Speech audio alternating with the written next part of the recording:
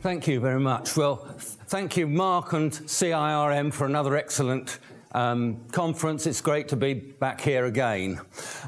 It's rather curious, actually. Whenever there's a referendum or a general election in the UK, I seem to be at a conference and lecturing on that day. I remember well 3.5 years ago at a conference in California on the day that the UK voted to leave the European Union, and I remember at breakfast the next day we were sitting around all feeling very depressed. And I have every confidence that after today's general election, some of us will be sitting around at breakfast tomorrow feeling very depressed. Okay, well, I'm going to be talking about some things we've been looking at recently with John and Tom and Stuart Burrell, who's a research student of John and myself. And John, at the end of his talk, mentioned, well, there are all sorts of different sorts of dimension one can consider. So I'm going to be talking about a few of these during this talk. So I'm really going to be concerned with sets and I'm going to stick entirely to Euclidean space, sets that have a different value of Hausdorff dimension and box counting dimension, or Minkowski dimensions. And what I want to talk about mainly is that you can really think of Hausdorff dimension and box counting dimension as at the two ends of a spectrum of dimensions with taking a value theta between 0 and 1, 0 corresponding to Hausdorff dimension and 1 corresponding to box dimension. And I'll introduce these intermediate dimensions in a moment, but the idea is they give an idea of the range of sizes of covering sets needed to get good estimates when you're calculating Hausdorff dimensions. So can you get away with sets of small covering sets of more or less the same size, or is it essential that you have some getting very, very small? And then I'm going to be talking a bit about how potential theoretic methods actually provide a much easier way of looking at some of these things than some of the methods we were looking at earlier, and I will be talking a bit about geometrical properties such as orthogonal projection. So the usual way of defining Hausdorff dimension is via Hausdorff measures, and the Hausdorff dimension of a set is the critical value where the Hausdorff measure jumps from infinity to 0. But there is another way of defining Hausdorff dimension without having to go through Hausdorff measures, namely it's the smallest value of S, such as for all positive numbers you can find a cover of your set such that the sum of the S powers of the diameters of your covering set is less than or equal to epsilon. And it's not difficult to see that that's directly equivalent to the version you get if you go via Hausdorff measures. And then, just to remind you of the definitions of box counting dimensions or Minkowski dimensions, throughout we'll assume that the sets we're working with are non-empty and compact, so we don't have any problems with the definitions of box dimensions. And we can define the lower and upper box counting dimensions by taking the lower and upper limits of the ratio of the log of the NRE, which is the least number of sets of diameter R that can cover E, divided by minus log of R. So the box dimension, if the box dimension is D, that means that NRE is roughly R to the minus D. And for most of the sets we're going to be talking about, you can forget the lower and the upper variants. Usually, well, very often at least, they're the same, and as far as the theory goes, you can substitute lower and upper in almost everything that we do. So just think of box dimension and don't worry too much about lower and upper limits. But with this definition, instead of looking at the covering number, you can look at a collection of sets, small sets UI covering your set E, all of the same diameter, and you can look at the smallest value of S you can get such that the sum of these numbers, which are all the same, is less than or equal to epsilon. And so this is completely equivalent to these definitions, and similarly for the upper, well, there's an upper variant of this we'll see in a moment. And so that's a slightly different way of getting to the same number, simply just adding up S powers of the constant diameter of your covering sets. And the point is that this definition of Hausdorff dimension and this definition of box counting dimension really look very similar. The only difference is here there's no restriction on the covering size of the covering sets at all, whereas here you're forced to take all of the covering sets to be of the same size. And that motivates our definitions of intermediate dimension. So we're going to extend this idea. And so for a set which I'll always assume to be non-empty and bounded, and theta a parameter between 0 and 1, the lower corresponding to the lower theta dimension, as we call it, the lower intermediate dimension of a set is the infimum of S, such that for all epsilon we can find arbitrarily small delta such and a cover of E by small sets UI such that the diameter of the sets UI range between delta to the 1 over theta and delta, and again the sum of the S powers. Ooh, how did that happen? The sum of the S powers is less than epsilon. And similarly for the upper intermediate dimension, instead of for existing arbitrarily small delta, for all sufficiently small delta, you can find a cover for which this same condition is satisfied. So the point about this is when I take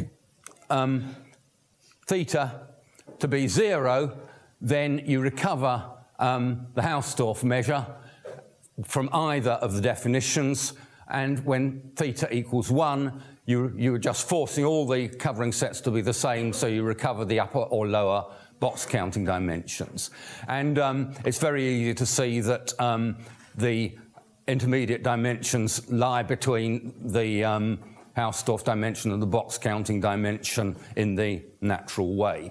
So those are the intermediate dimensions, and we hope that this actually provides further useful information about sets that is, in a sense, finer than Hausdorff dimension and box counting dimension individually. So some very simple properties which are fairly straightforward from the definition, very straightforward from the definition. The upper theta dimension, just like upper box counting dimension, is finitely stable. The upper dimension of a union is the maximum of the individual upper dimensions of individual sets.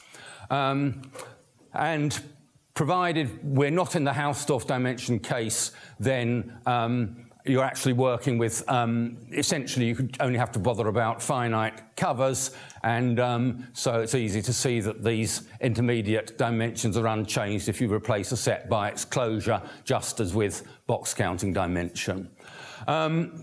And then we can get estimates just by looking at natural coverings for upper and lower dimensions of products of sets, and this reflects what we have for Hausdorff and box counting dimension, breaking up, comparing the dimensions of some of the dimensions of the individual sets with the dimensions of the product, and for the upper bound you need the box counting dimension there rather than just the theta dimension.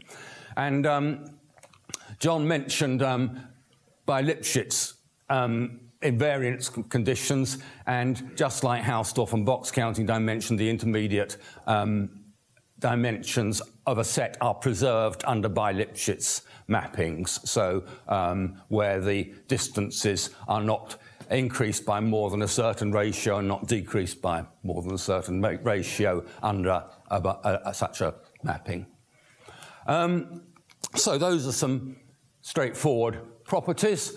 And then another very useful property is initially the following inequality. Where are we? That clearly the theta dimension is increasing, not necessarily strictly increasing, because as theta increases, you're putting more and more restrictions on the allowable range of diameters of covering sets. But you can also get an upper bound, because if you've got a covering of E by sets of diameter, let's put it this way round, diameter between delta and delta to the theta, then to get a covering by sets of diameter between delta and delta to the phi, where phi is bigger than theta, you take all the covering sets that are already eligible for the larger value, and those that aren't, you simply chop up into pieces whose diameter is delta to the theta, and then you count up what you've got, and you can get this upper bound. Similarly, for upper dimensions, exactly the same inequalities. And an immediate consequence of this is that except possibly at theta equals 0, when you hit Hausdorff dimension, the intermediate dimensions are continuous in theta for a given set. I'm going to mention the Assois dimension, which John alluded to at the end, because it does actually give us a way of getting sometimes useful lower bounds for theta dimensions. This is don't worry too much about the formal definition of Assois dimension. It's the smallest value of S, such that there's a constant, such that the number of, that for all X in your set and for all little r smaller than big R, the covering number of sets of the number of sets of diameter small r needed to cover E intersection the ball centre X and the radius big R is bounded above by R over big R over little r to the power S, and it's not difficult to see that that definition gives a definition of dimension that's bigger than almost all of the other ones, and in general, in particular, the Assois dimension is bigger than the upper box dimension, and with that, it's not difficult to obtain a lower bound for the theta dimension of E in this sense, and in particular, you see if the Assois dimension equals the the lower box dimension, then actually for all theta strictly bigger than 0, the Assois dimension and the theta dimension and the upper box dimension are all equal. Lower box dimension, they are all equal, and similarly for the upper dimensions. I simply mention this because it's actually useful in constructing examples such as the following. So let's start with some simple examples.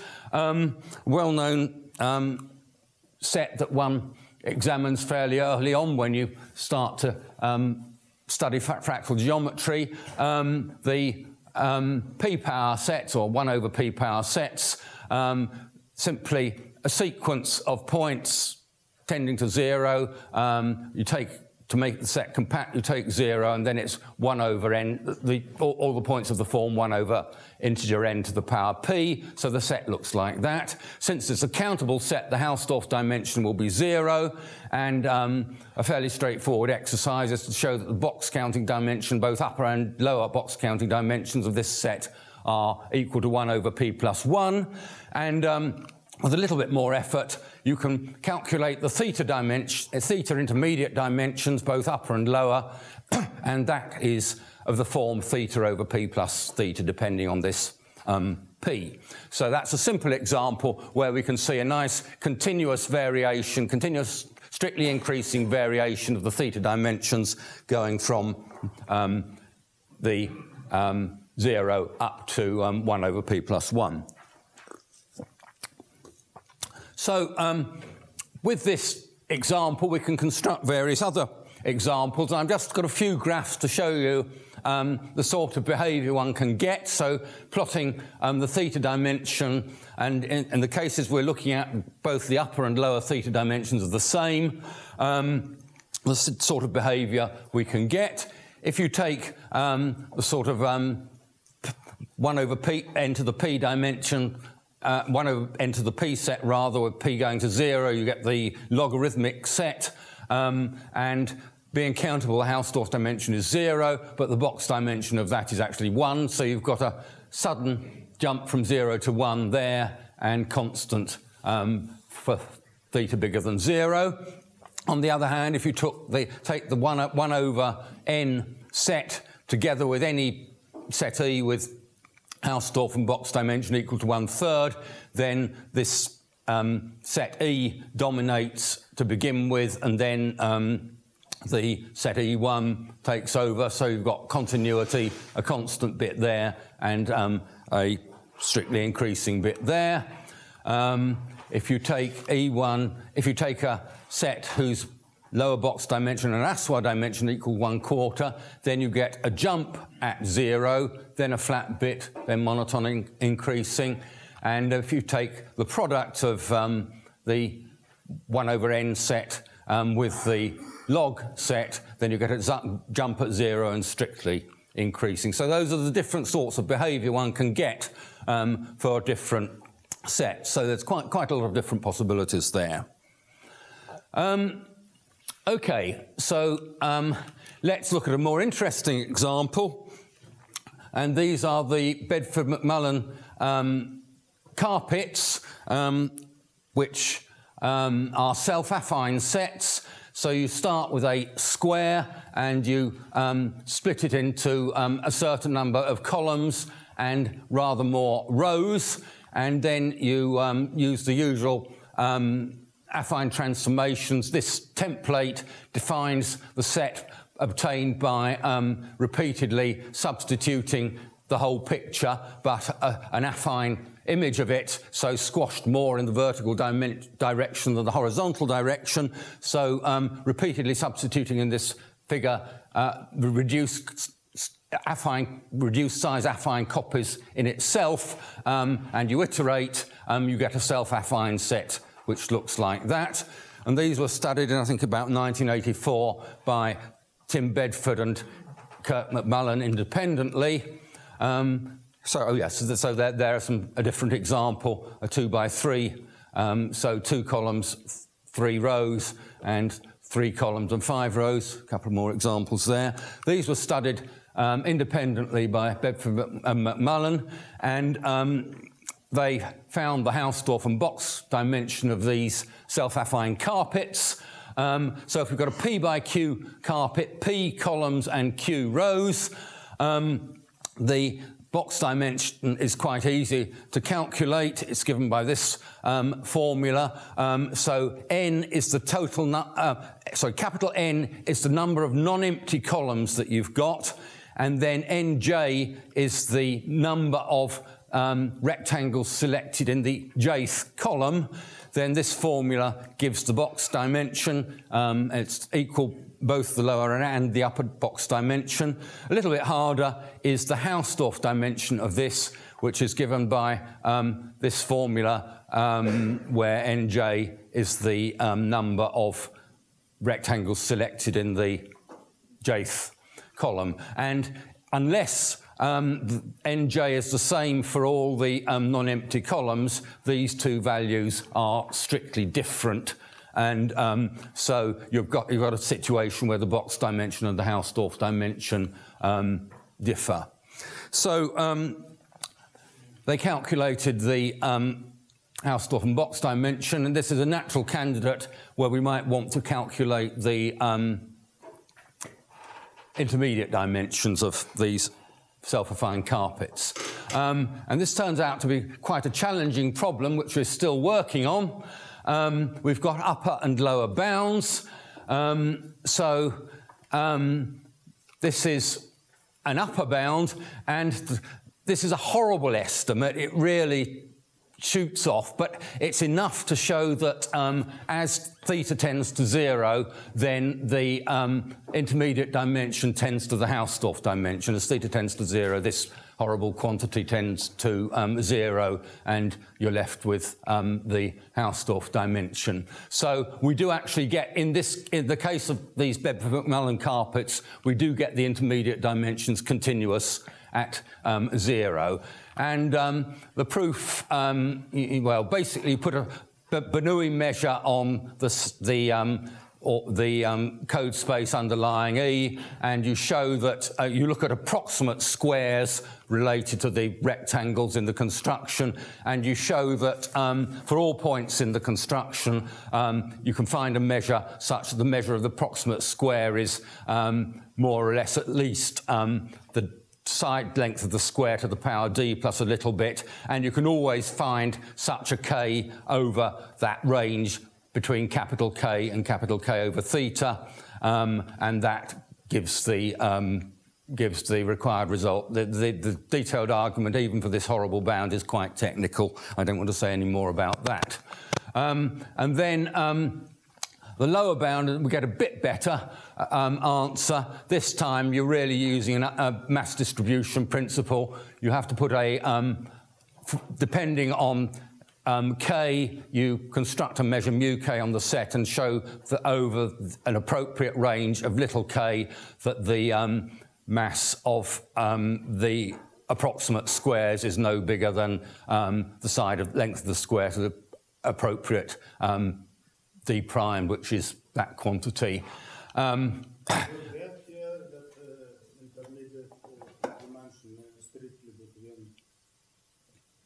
The intermediate dimension, yes, is strictly between the Hausdorff dimension and the box counting dimension, as I mentioned before.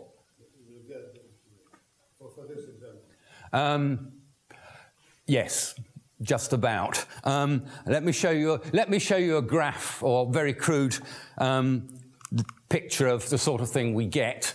The lower bound, we've got a linear bit there.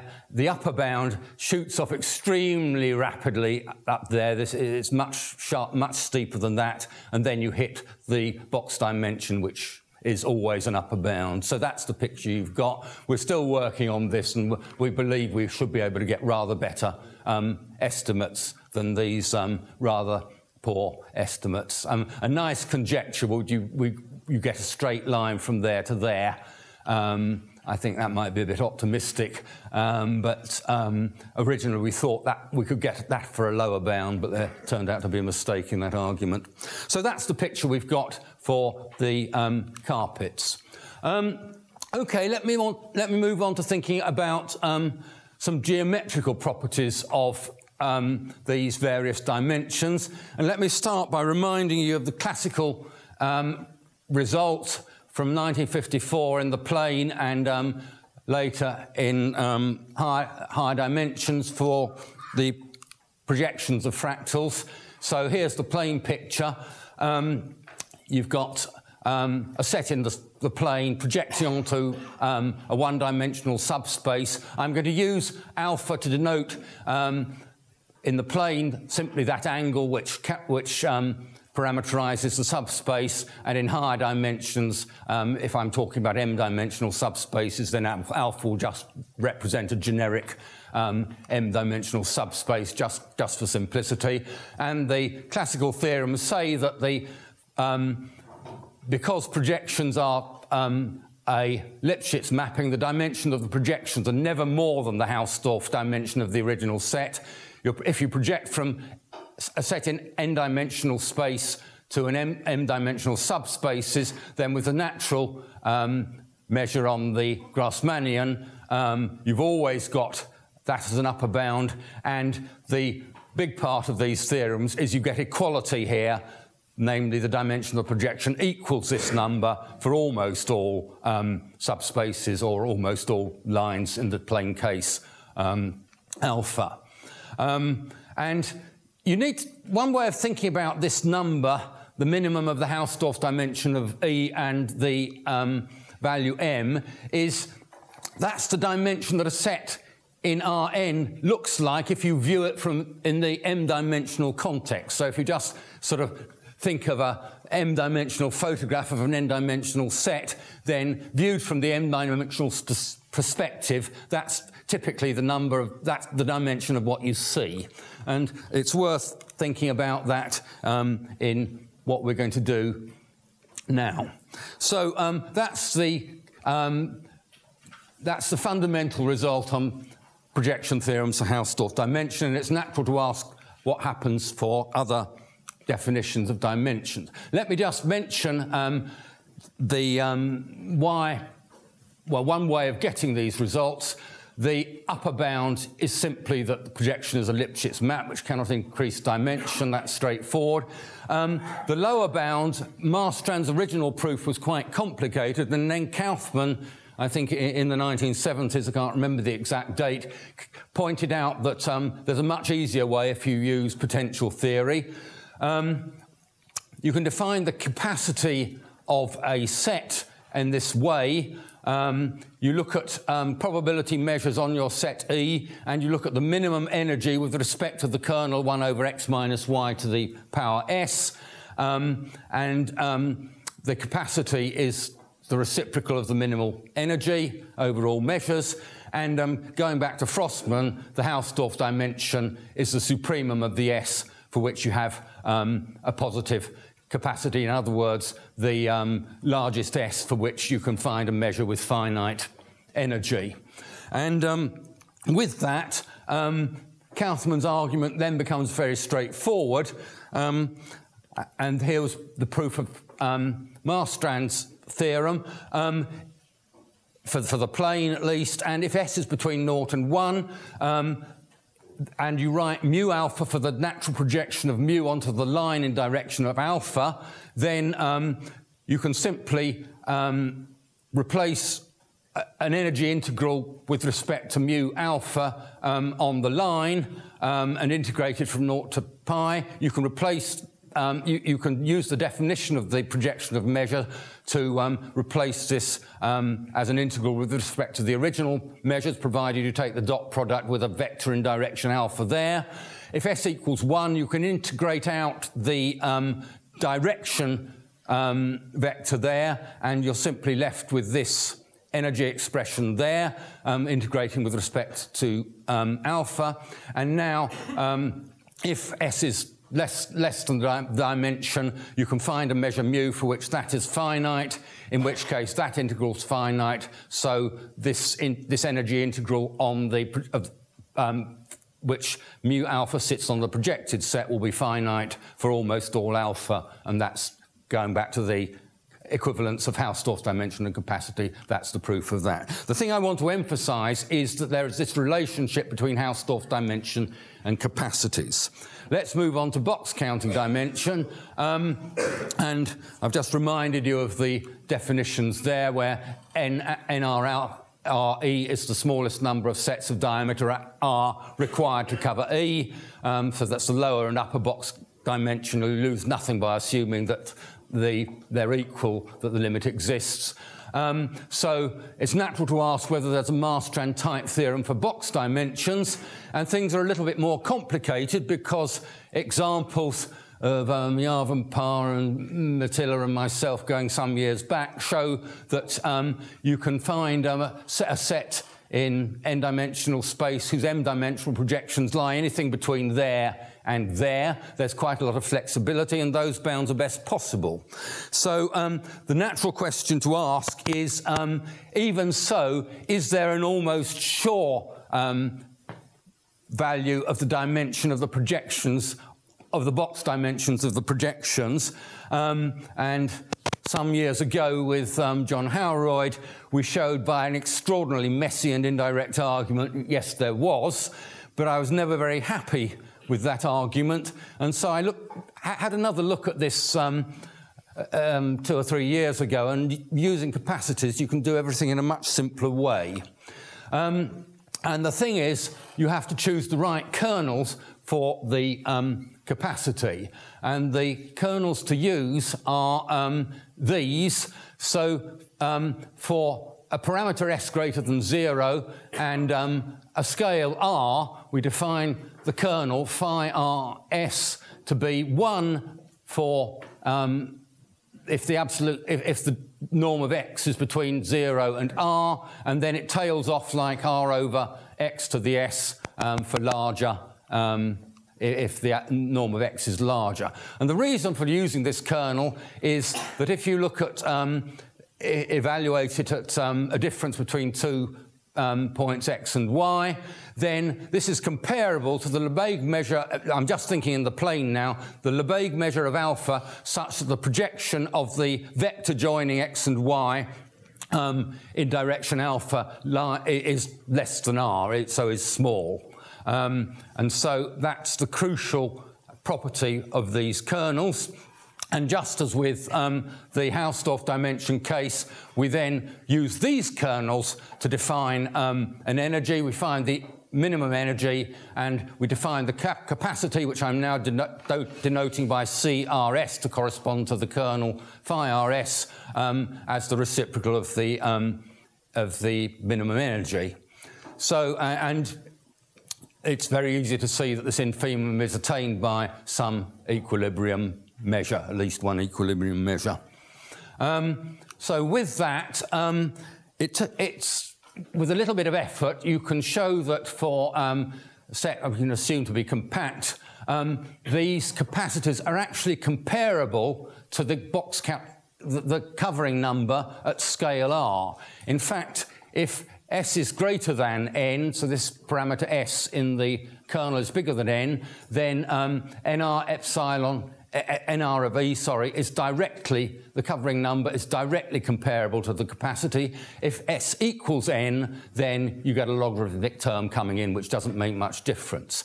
And so in particular, if you take logarithms and look at the ratio, that means that the limits of the log of the capacity divided by minus log r are the same as the limits of the log of the covering number divided by minus log r, which we, by definition, if you take lower limits, is the lower box counting dimension of E, and similarly for if you take the upper limit, you get the upper box counting dimension.